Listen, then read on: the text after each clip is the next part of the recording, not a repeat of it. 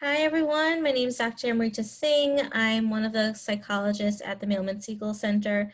I work specifically in the developmental assessment clinic where we do evaluations to determine whether children are displaying features of autism or if they're experiencing any developmental delays. I'm also here with Dr. Annie Morrow, who's one of our great postdoctoral residents, and we will be talking to you today about the different evidence-based treatments for autism spectrum disorder. And discussing how you can determine the effectiveness of these programs. So we're going to talk about some different aspects of evidence-based treatments. Specifically, we're going to discuss the National Standards Project, which is a really great resource that parents and caregivers should know about and determine which treatments are evidence-based. We're going to discuss some of the important aspects that you should consider when you're looking for a treatment for your child. And we're going to talk about the different factors that a family would need to consider for setting goals and for evaluating their therapist's effectiveness. At the end, we're also going to touch on some resources that you can use. Okay?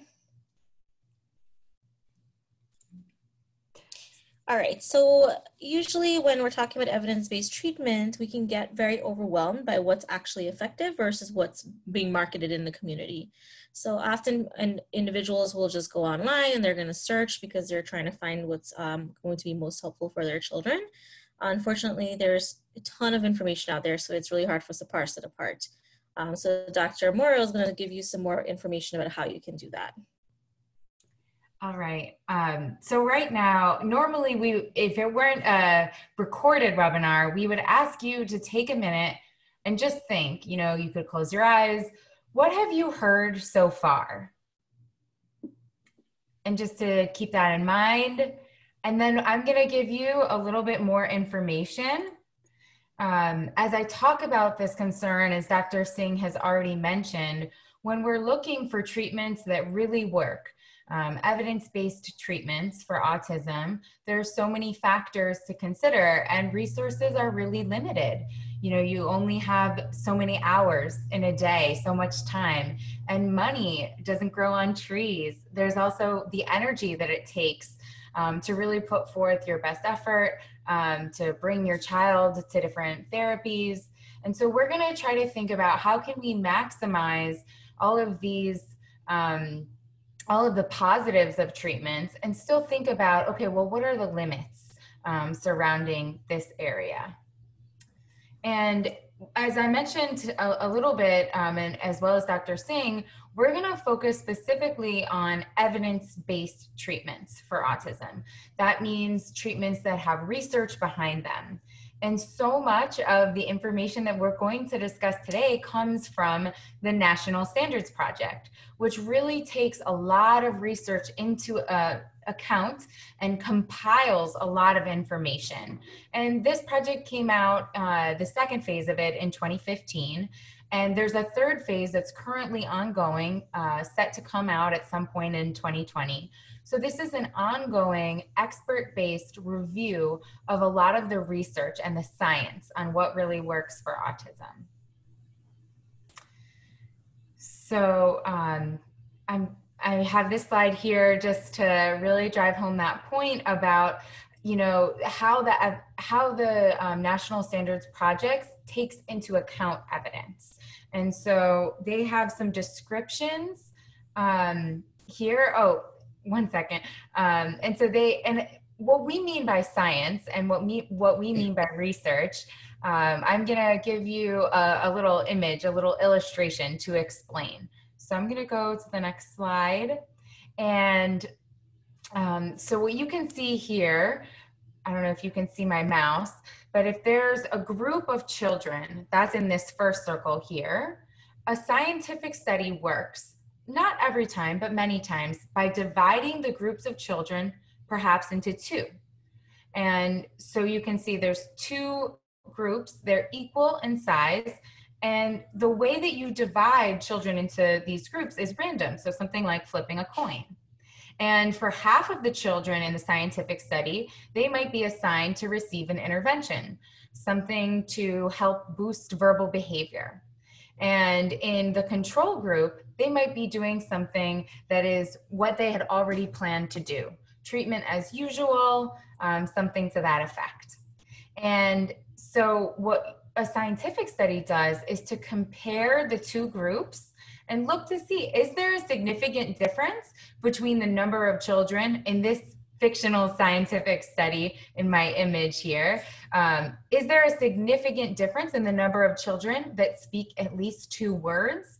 So you can see in this pretend version of a scientific study, there's 4 children that learned at least 2 words or more in the treatment group, which is twice as many as the 2 children in the control group.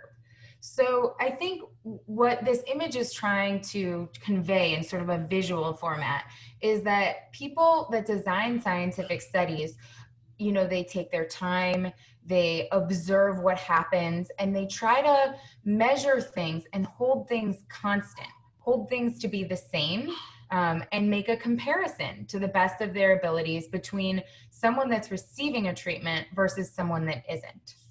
So I'm going to go to the next slide.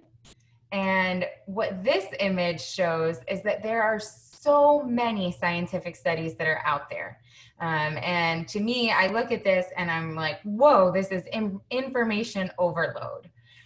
So I think, you know, what the purpose of the National Standard Project is taking not just one scientist, but a team of scientists with many years of expertise and a lot of training in the field of autism, and having them read through all of these studies and then group them based on, you know, how much research is there for certain treatments for autism?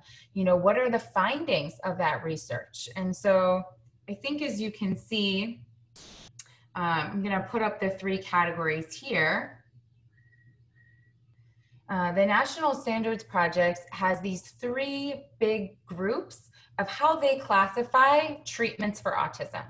So it's a range, and an established treatment would mean that there are multiple groups of independent researchers that have found significant, like I was showing in that earlier image, results, showing multiple groups showing this treatment really works for autism.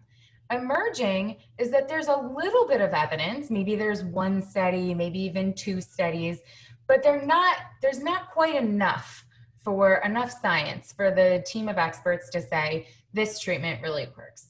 And what I think is important to understand about this last group here of unestablished treatments is that there's no evidence of effectiveness that's very scientific or very systematic. Sometimes there's no evidence at all. There's not evidence that it's bad or evidence that it's good or even evidence that it's neutral. There just might be a lack of evidence. So I'm going to go through each of these 3 categories and thinking of that phase 2 of the National Standards Project and talk a little bit about some specific treatments for autism. In this first slide, I'm going to go over, there's 14 different treatments that have been identified as this established category. So that means that there's good science, sound science, that these treatments, they really work. And as you can see, just glancing at the slide, many of these treatments are based on behavioral principles. So there's behavioral interventions, cognitive behavioral intervention packages, a comprehensive behavioral treatment for young children, and many other techniques. And so what I mean by behavioral treatments oftentimes includes a focus on trying to understand what might be the function of a child's behavior, you know, learning what happens right before an antecedent, what happens right after a consequence, and using that sort of thinking to try to plan treatments, try to plan strategies that encourage the child to do their best.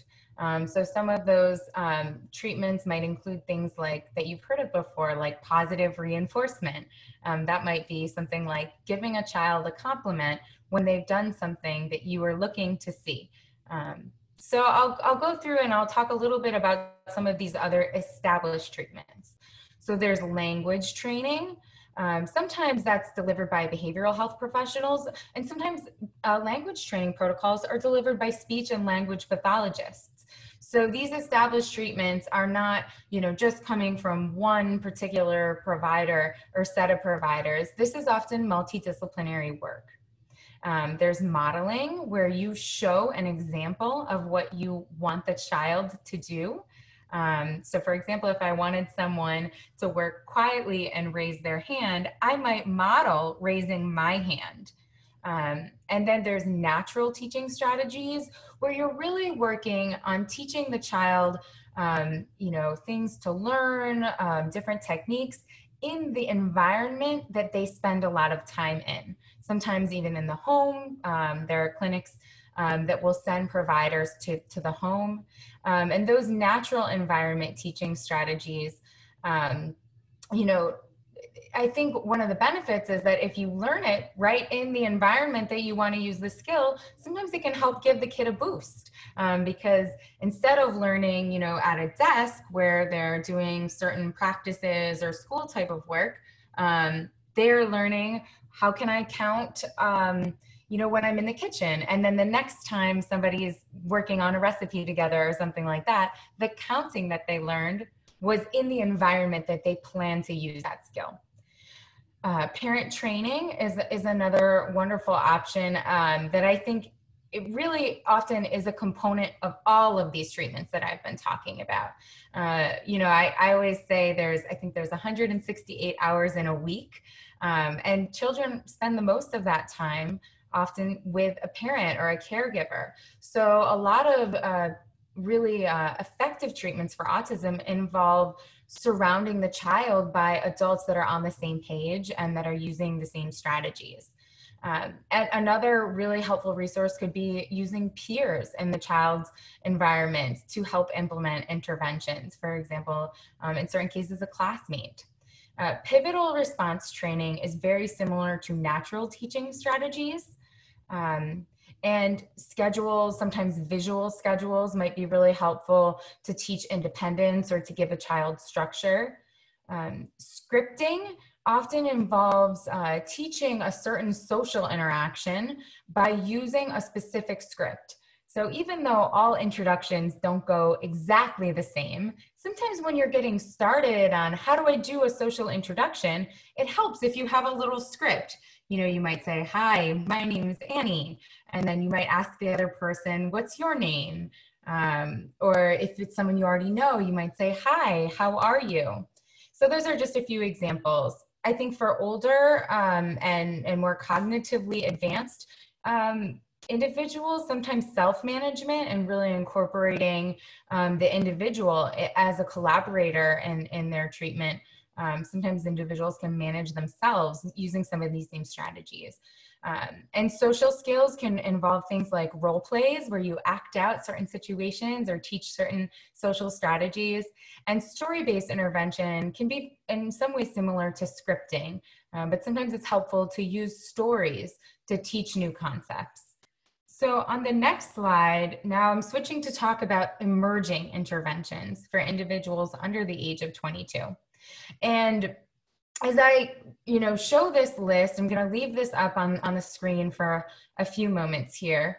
You may see several different strategies. And what I take away from this is that maybe some of these interventions, by the time there's the third phase of the National Standards Project, maybe they're going to move up from the emerging intervention category to that established category. There's growing research, growing science supporting these ideas. What I really wanted to comment on is that technology-based intervention is currently only in this emerging evidence category. So my hope, especially during these times right now, we're recording this webinar during the COVID-19 pandemic. My sincere hope is that we move technology-based intervention, we do more science, and we increase the amount of support so that we can call that an established intervention one day. I think that's something that might be really helpful to families, as we're dealing with the limitations right now, sometimes of in-person therapies. So I'm going to go to the next slide to talk a little bit about unestablished interventions for individuals under the age of 22. So some of these things that you see here, you know, animal assisted therapy, special certain diets, the gluten-free diet. I've worked with many families that were using some of these treatments that had less scientific support behind them. And that's why in the National Standards Project, we call it unestablished. So I know that there's a lot out there on the internet.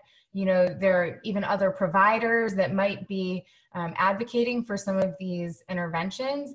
And, you know, I think it's a difficult decision to make. And so the National Standards Project is just one thing to consider when you're trying to select the treatment that's right for you, you know, your child and your family.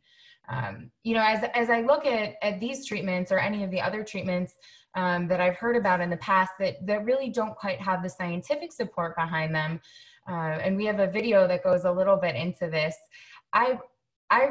My biggest tip is that I really like to encourage families to think about, if something sounds too good to be true, it probably is too good to be true. As I talked about the established interventions and even some of the emerging interventions, a common theme is that learning anything new, whether you have autism or whether you do not have autism, often takes a lot of effort. You know, trying to change your behavior often takes a lot of effort. And so I think, you know, sometimes certain unestablished interventions will be advertised in a way where it's like, works fast now, you know, everything gets better and you just drop off and go. And I've definitely seen some of that marketing out there, and you know, it's really tough to you know, take all of this into account. But that's my one tip, you know, about if things are too good to be true, they probably are. So I'm going to go to the next slide that has a video, and I'll play the video that gives a little bit more information about this idea.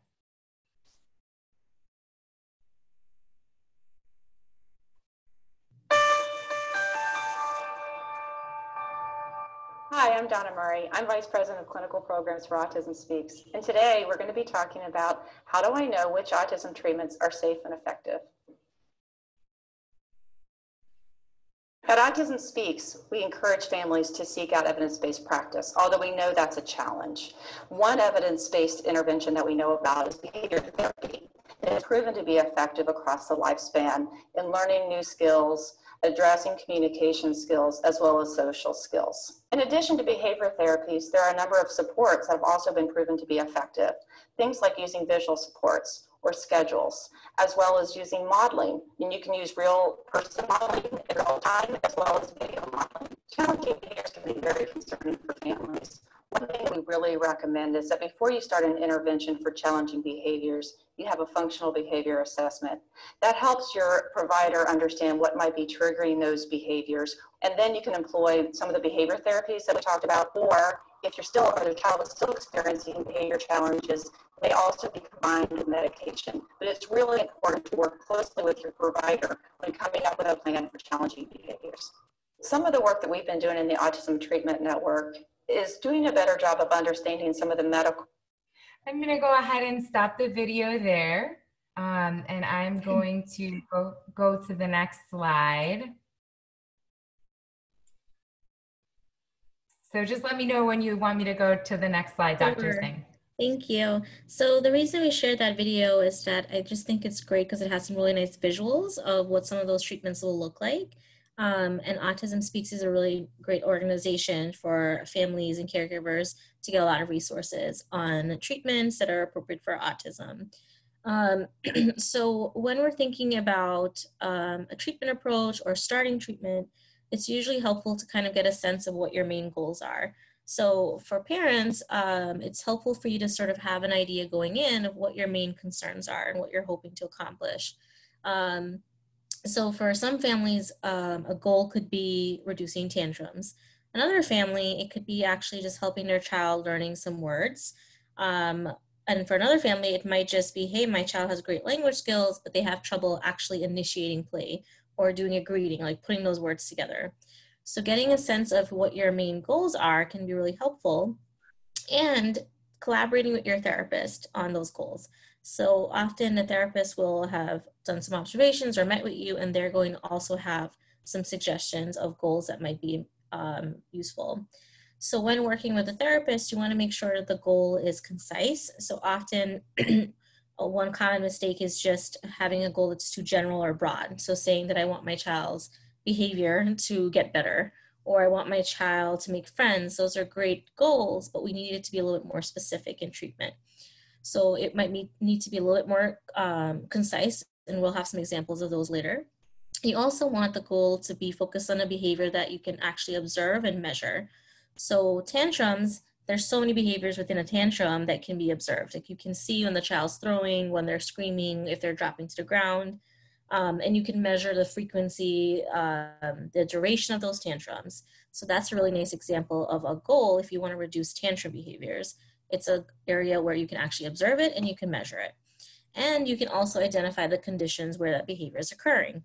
So when working with a therapist, you might realize, well, the tantrums tend to occur during meals, or perhaps it's only during transitions. And knowing that information will then help you with understanding how that treatment is going to address that specific goal. And as you're working with the therapist, you might find that the goals change, right? Your child's made some improvements, and so now you have to modify the goals and move on to a new one. Or you realize that maybe this is too hard. This is something that we kind of have to tailor back a little bit. So you might then change the goal to something that's more appropriate. So reviewing those goals is really important, and that's something that you might find that you're having a lot of discussion over with your therapist. So these are some examples of target behaviors. Again, we want it to be very specific. So the first one, you want to increase your child's ability to respond when greeted by another person. So that's a really great goal for when you're working on social skills. Another family might find that their child's having a lot of difficulty with toilet training. So perhaps their goal is to just decrease the number of accidents per day.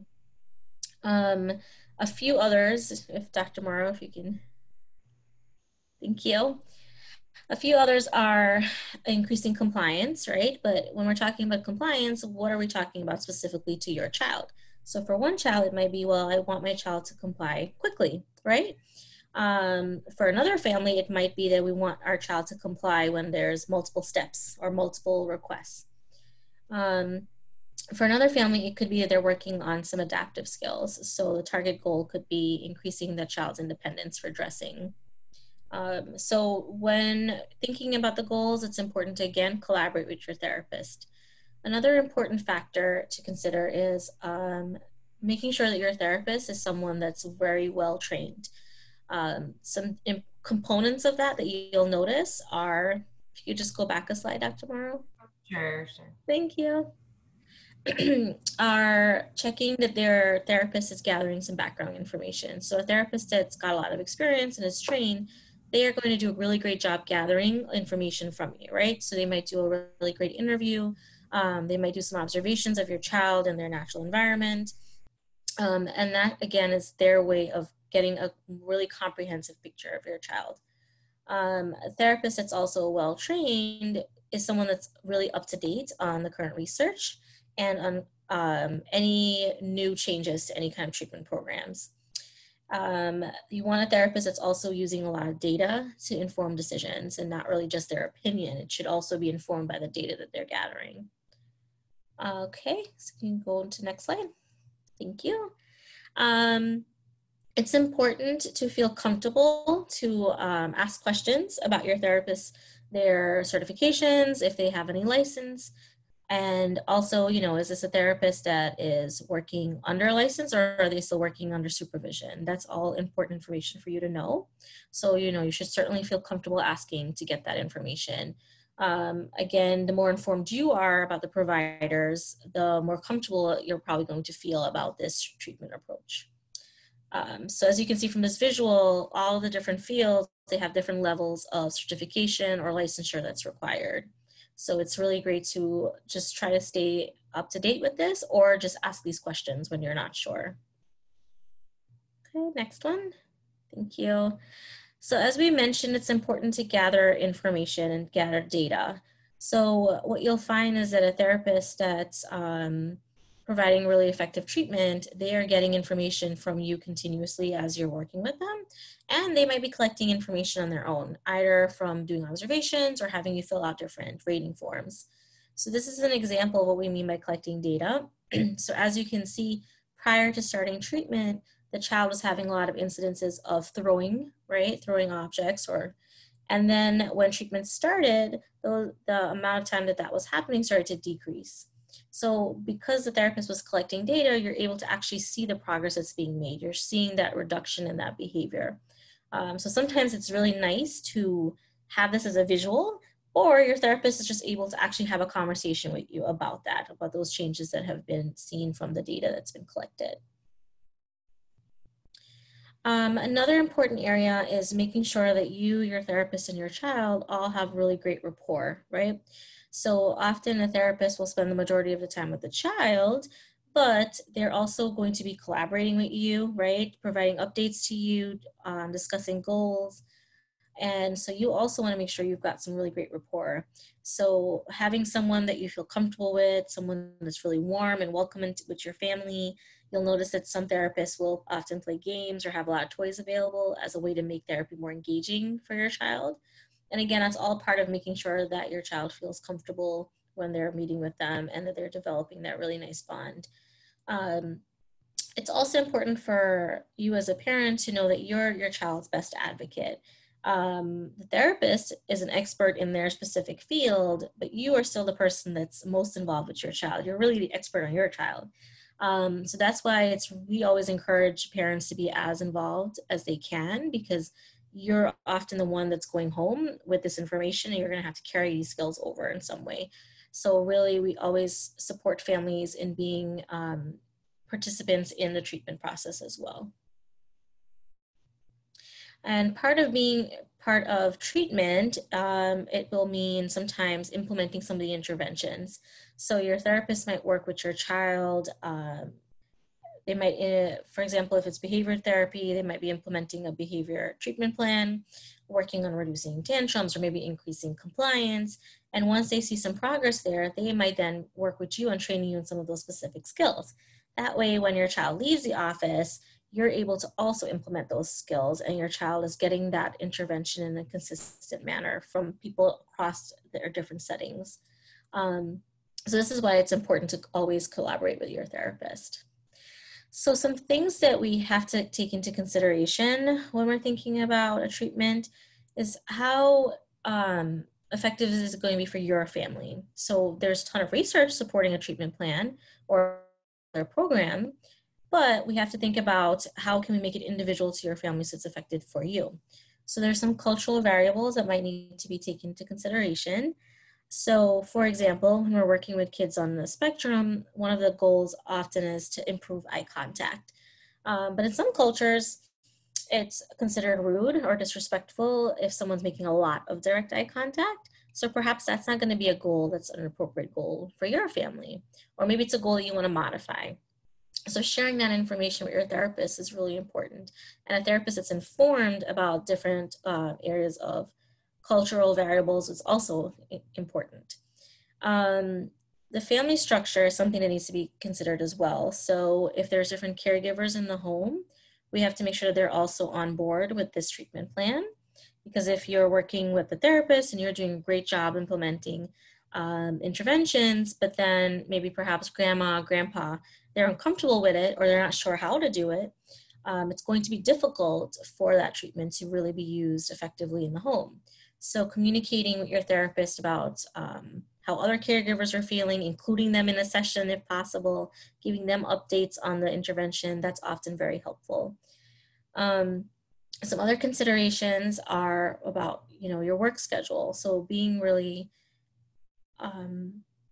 upfront at the beginning about what your schedule looks like will be helpful, because then your therapist can collaborate with you and be flexible about those appointments. It's really hard to manage multiple appointments for your child, right? So your child's in school, they might have speech language therapy, they might have ABA, maybe they have OT, so many different appointments. So it's important for your therapist to also know what your work schedule looks like so that you can make sure that you're attending those appointments consistently. Therapy can also be expensive, especially if you have to do different types of treatments at once. So considering the finances is something that you'll also have to really think about and really come up with a plan. And again, speaking to your therapist about those concerns will be helpful because they might have some really great resources that they can share with you. So these are some important factors, but then, certainly think about your own family and if there's other factors that we have not discussed that might be important for you to talk about with a provider. Okay. I'll turn it over to Dr. Morrow now. Sure. So I'll jump back in. We have this slide here to talk about some of the lessons that Dr. Singh and I have learned over the years about delivering the best care. So there's the science, and then there's, what happens in real life. And so, I have a bullet point to start us off about how I think for providers, if we're thinking on the front end about what are some things that might go wrong, I think a lot of it comes down to making assumptions about people, or, providers that don't know what they don't know. So, I often give this example of that I'm not the best with knowing every single language that's spoken on the continents of North and South America. And some of the clients that I've worked with will speak a language other than English or speak a language other than Spanish in their home. So I might not know exactly what it is, but I know I don't know it. So sometimes I'll just ask, what languages do you speak in your home? And it's a way of just acknowledging. I'm not saying, is it English? Yes or no? Is it Spanish? Yes or no? Is it Nahuatl? Yes or no? I'm asking it openly and accepting all the answers that may come. And, the second point that I wanted to go over of taking an approach of lifelong learning, I think really follows that open-ended question. So when I ask a question openly and, the patients, the families, the children give me an answer, I remember that for the future. And, sometimes these bullet points are listed into the research studies and sometimes they're not. And one of the things that I think I've seen just be such an amazing, home run, you hit it out of the park success has been when there's somebody that is an insider to a certain group and that person goes out and becomes, and, they have specialty training and they become an autism clinical provider. So I can give you a couple examples.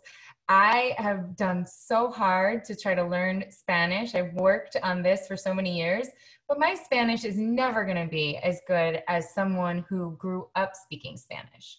So I think we need, if there's clients that speak Spanish, we need to get as many Spanish speaking providers into the behavioral specialty training programs or psychology training programs, speech therapy, so on and so forth. And so rather than just taking a bunch of providers that already went to school for psychology and saying, okay, here's the Rosetta Stone training. We're going to learn the language after the fact.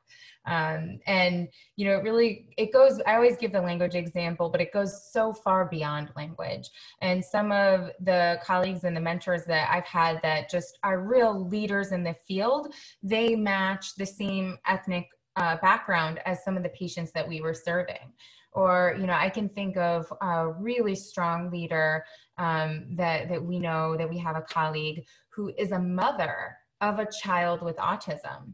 So she has this unbelievable insider knowledge of that she has sat on the other side of the table while planning, individual treatment, for her child. And she knows, what it's like to give information or to provide treatments, and also, how it feels for a family to receive them. So, I think as we've, been going throughout this presentation, there are so many things to take into account. And it's nice to start, I think, with the National Standards Project and looking at, what is the science behind a treatment? But then, to really individualize it and think about how this fits into your life. And I'm going to go to the next slide. Speaking of individualizing and just thinking about how can you find treatments that are out there in your community And we have some information for you all. So, you know, we have the links to Autism Speaks, which is a really wonderful web-based resource. And there are often local centers for autism and related disorders, the CARD centers. So we have a link here for the centers in Florida. And then early steps for children under the age of 3, we have a link for, if you're watching this video from the state of Florida, for our local version. But I've also seen very similar programs in other states called, you know, First Steps. Oftentimes each state has their own program to deliver services for children under the age of 3. Once children turn 3, they're between 3 and 5 years old, there's Child Find.